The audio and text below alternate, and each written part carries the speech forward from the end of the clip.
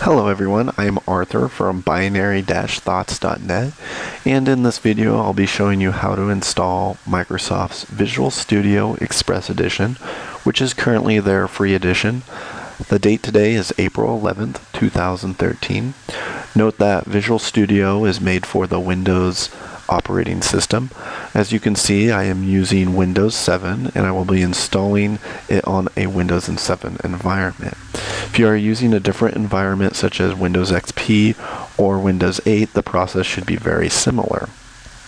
The first step is downloading Visual Studio Express Edition from Microsoft.com/express/download, and I'll leave the link in the description of the video.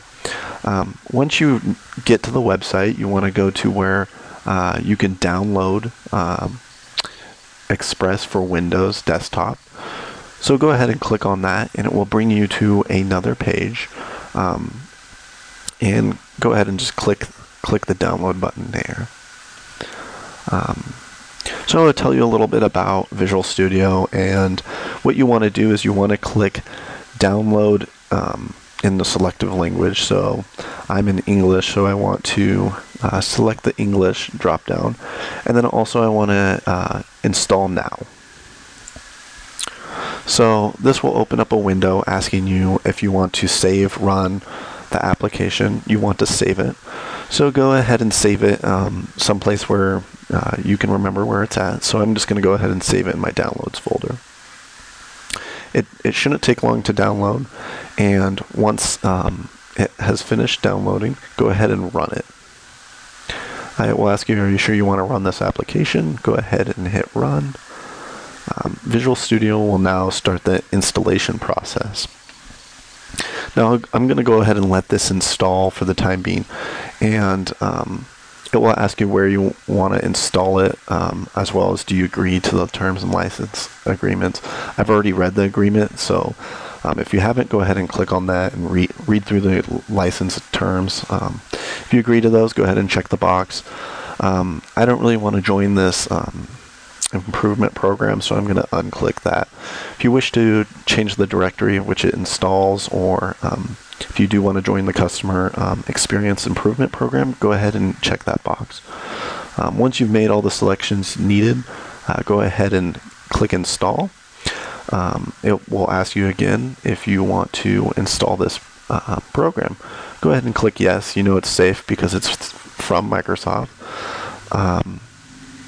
So it will start the installation process, and I'm just going to minimize that for the time being. One thing I want to mention is that it is free to use up to 30 days, and then after 30 days you have to register it.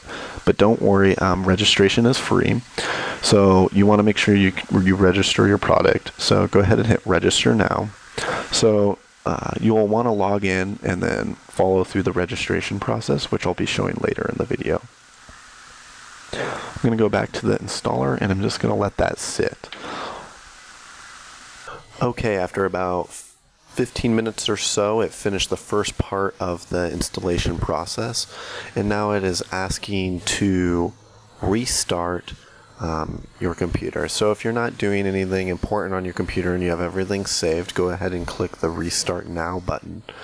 And this will just shut down Windows and then reopen Windows as well.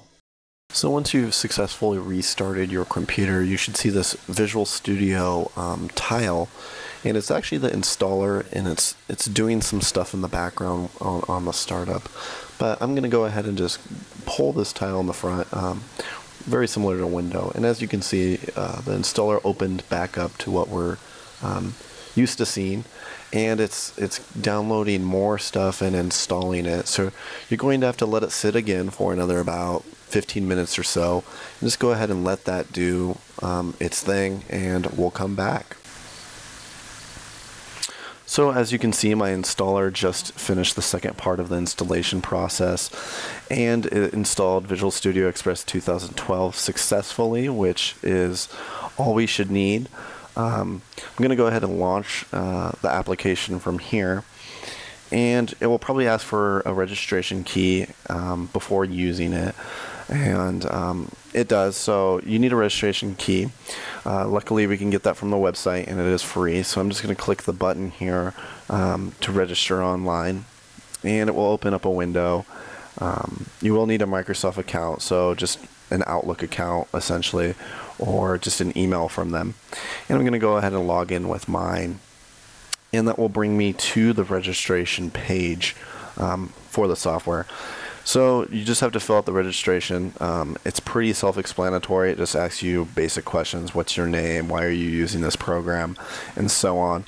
So I'm not going to fill out all my personal information on the video, but go ahead and go through that with your own information, and we'll go from there. So once you finish filling out the registration form, you should be given a product key, and the product key will be used to activate the software. So go ahead and just write that down or copy and paste it. I'm going to copy and paste it, so that's what I suggest doing. So once you have your product key copied into the installer, go ahead and hit next, and it will go online and verify that your product key is valid. Once it's verified, you can go ahead and just close it, and it will open Visual Studio. The first time opening Visual Studio will take a little bit longer, setting up all the preferences and user options. And once it opens, you'll be in Visual Studio, and you'll be able to use it from there.